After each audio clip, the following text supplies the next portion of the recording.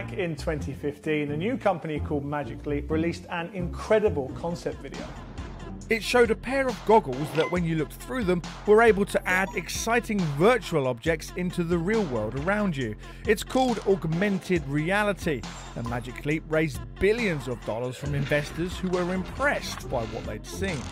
But it was, of course, just a concept, and it's taken until 2018 in order for the company to release its first product, the Magic Leap 1.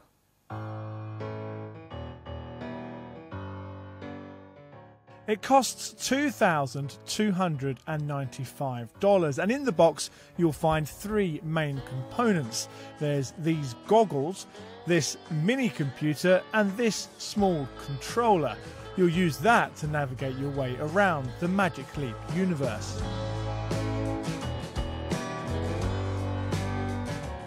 First, you have to spend some time scanning the room around you. It's a process that takes a little longer than I'd like, but it is what it is.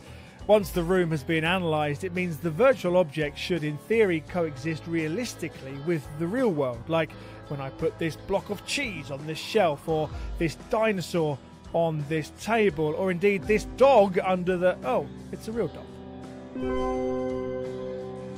Now, it's not perfect, is it? You can tell it's not really on the shelf, but at least it knows there's a shelf there to have it on. Because if I move it this way, it's going to fall to the floor.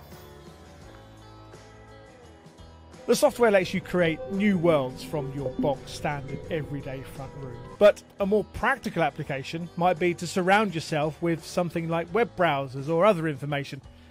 This is the New York Times Magic Leap app, which has interactive features that in a way remind me of the first time I tried one of those CD-ROM encyclopedias. Interesting, but only for a few moments. This is almost like a step up from that. It's giving us a way to see stories in different ways and bringing something from a faraway place into your living room, and that's pretty powerful, I think. Huh. One experience I did quite enjoy was this trippy immersive app inspired by the music of Sigur Rós, although it was let down by the limitations of Magic Leap. The field of vision is small, and so objects disappear unless you're looking straight at them. Because if I move slightly, I lose the vision. So I don't feel like it's filling the room, because when I look away there's nothing to see, but of the bits I can see, oh, watch out, I'm quite impressed. The